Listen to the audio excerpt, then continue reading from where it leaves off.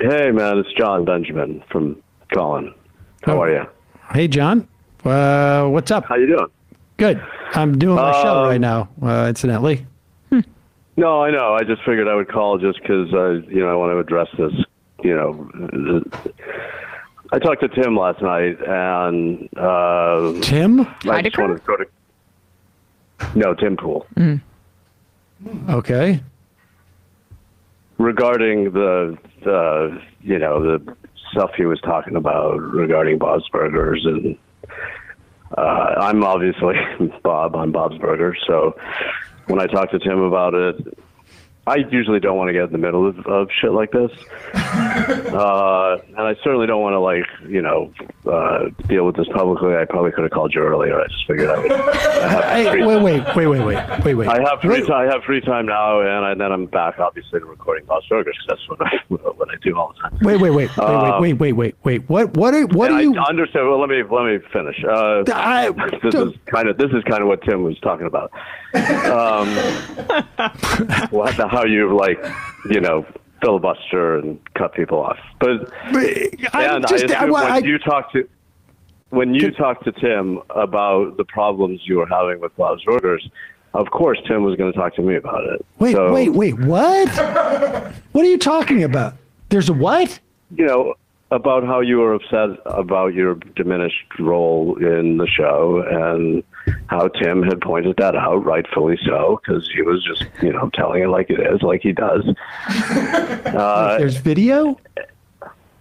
Well, hold on. That's how, I have no idea. I have no idea. I assume you saw it. I did not see it. Hold on. There's what? Then play it, Bradley. Hold on for 1 second. I want to see this. Okay. All right. Honestly, no idea what you're talking. Okay. Okay. What? Biden. They did a bait and switch with that other guy with the eyebrow action. What's his name? And so this is why, I have no problem with mentioning him. You want us to talk about it? Listen, the dude, his whole shtick is trying to get attention. He's sadly desperate. He did a voice on Bob's Burgers, and they started cutting his character out, and he was losing it. He does you ever see Bob's Burgers? Yeah. Sam Seder is the voice of the health inspector. And I remember I was talking to him once, and he was like, "Yeah, but they're like weaseling me out of the show, man." He's getting bummed about it. So what does he do? No, I mean, I'd be bummed too. I mean, I feel for him.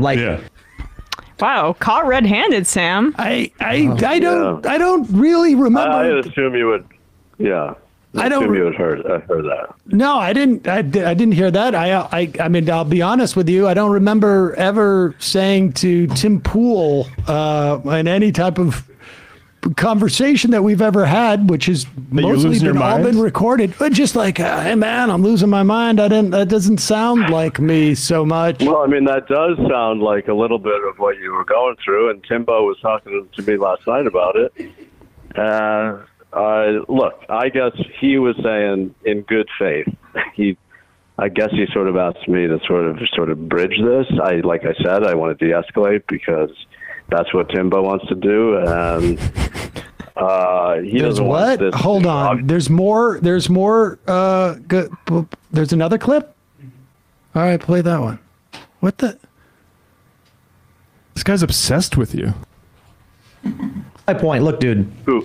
I've done a debate with Sam Seder. He didn't know what solipsism was. He didn't know what deontological moral philosophy was. He didn't know what utilitarianism meant. He's an actor first. I agree with that.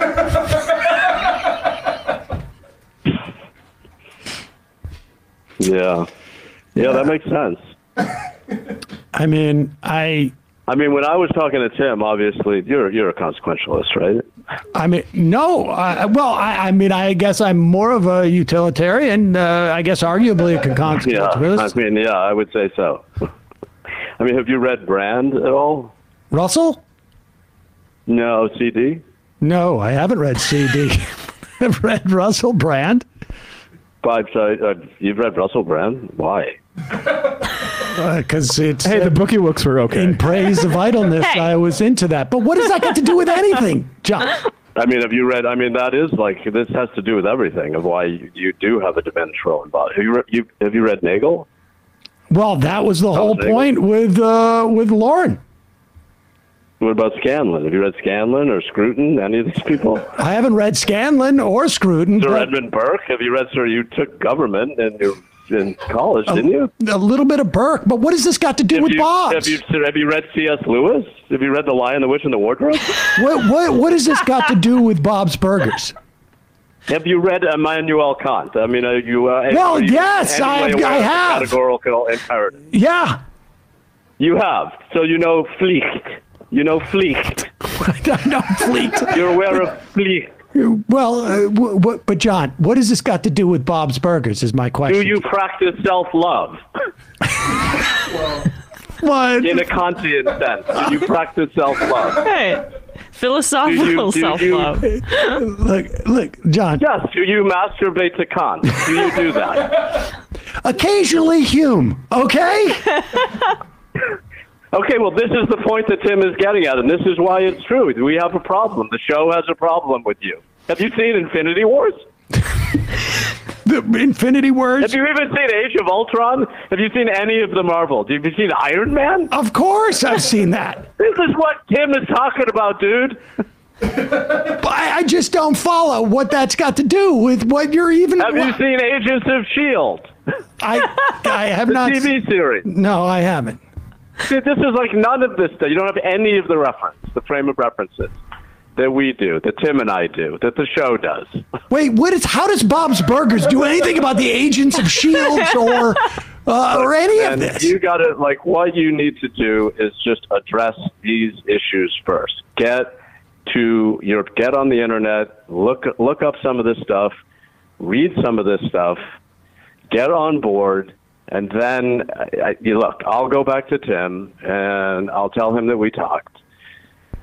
But until you do these things, I feel like this is not going to work out for you. It's not going to get you. It's not going to get you more voice work. So wait. Your argument is that if I can make a good case, a Hegelian case, as to why Kant's whole sort of moral ethics is too self-contradictory, then I'm going to get more Hugo on Bob's Burgers. I mean, if you do those things, I can definitely talk to people at the show. But I don't even understand why you care. Yeah. You gotta look. You gotta look deeper, man. Look inward. See, that's the whole problem, is that you don't understand. Yeah. Deontology, but look into it. Call me back, and then we can figure this shit out. I'll go back to Tim and tell him I talked to you, and like I said, I didn't even want to get mad about this. I didn't even want to get in the middle of it. All right. Well. I don't want to. He's going to make another video tonight, probably. Well, I appreciate the call. I appreciate the effort. So. Yeah. Look out, man. Look out. Can't we just agree, though? And I know some could say this is a little solipsistic, but the movie needed more Hugo, right? Are you asking me? Yeah, the movie needed more Hugo. It did, just in terms of to actually create the tension necessary. Well, see, now you're talking. You started to look. You obviously looked up what solipsism was, and now you're sort of owning it. Yeah, there you go. Appreciate that. Yeah, there you go. Dialectically speaking, it needed more Hugo. Yeah. All right, man. Good luck. All right, thanks. Thanks for the call. All right. Well, all right. You might even say Hugo the health inspector embodies the world spirit. You might say that. It's just deontological ethics are for babies. Yeah. What's your sense of duty? Who tells you that? Daddy? Well, it's for babies. It's libertarianism, right? It's just ultimately, it's just the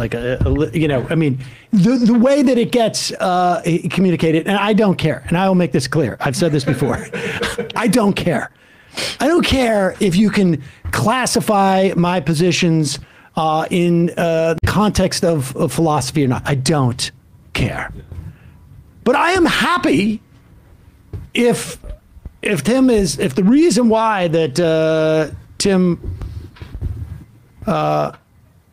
refuses to debate, as opposed to like when we had the last debate, and I think it was a little embarrassing for him. I think that was part of the problem.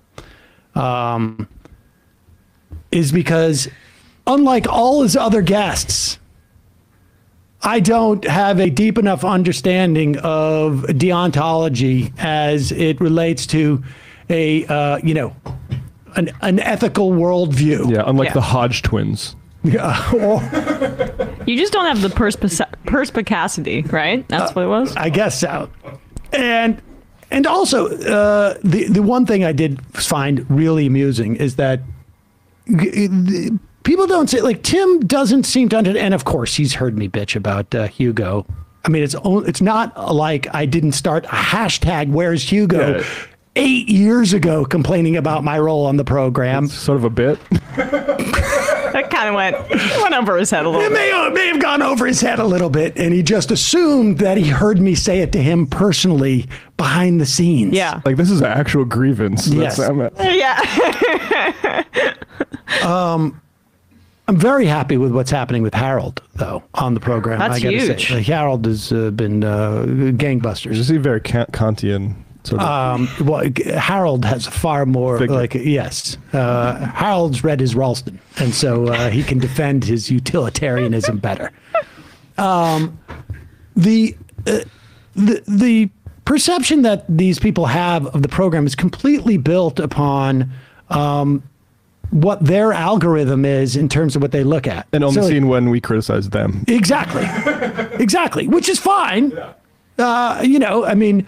I don't watch all of Tim, but I don't make broad proclamation. I have no idea. It's quite possible that Tim has experts on the Supreme Court on his show with the same regularity that we do. Yeah. It's quite possible that Tim has experts on public policy on his show with the regularity that we do. He could have, for all I know, he could be doing a deep dive into the implications of Reconstruction or the implications of I can't even remember what we talked about with Cowie, Professor Cowie, just 2 days ago. I mean, limits of Keynesianism. Or he could be. I know he's very much into the working class, and he could be talking to people about austerity as a function of a feature, not a bug of capitalism. He could be doing this. So I don't make any broad proclamations about what his show covers or not. Granted, every time we tune in, maybe it's just he feels more comfortable talking to people like the Hodge twins. I don't know who they are, or like the head of the Proud Boys, or Crowder, or whatever it is, or Kanye, or whatever it is. Yeah, that's when we tune in more. So I understand that's a limit that we have. But if Tim really wants to have a conversation about the Supreme Court, I'd be happy to have a conversation about the Supreme Court, about any of it. And he can go on and lie about, like, he's offended how I ruined everything with Crowder, or it was because I wouldn't go in the middle of COVID into his studio. But that's that. But, I mean, Tim is... Now I just know that next time I'm complaining about what's happening in my my burgeoning voiceover career, I don't go to Tim because he spills the beans. And now, you got Benjamin running around now telling everybody too. It's a feud. It's crazy. It's really crazy. Can't believe it. I told him that in confidence. Who can you trust these days? Who can you trust is really the point. I mean, honestly, we should have known that this is the avenue you'd go down, given your deep utilitarian ideology. I just thought that Tim could help leverage, and then he turns around with this type of thing.